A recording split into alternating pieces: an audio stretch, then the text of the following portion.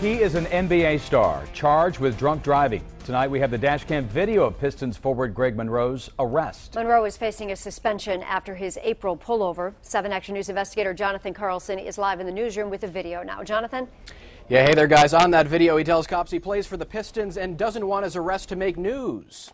Too late. Monroe is facing a 2-game suspension after the NBA found out about the arrest. This is video coming up here of that April traffic stop. Officers pulled him and his female passenger over for a taillight out. They would find the license plate on the car was expired as well, and Monroe was impaired. Take a listen. Michigan state law, okay, is .08.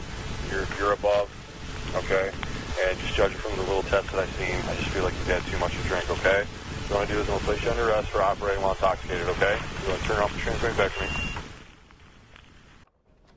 Now, Monroe and the Pistons released a joint statement today accepting responsibility. Monroe said it was, quote, a regrettable mistake. We're live in the newsroom. Jonathan Carlson, 7 Action News. Thank you, Jonathan.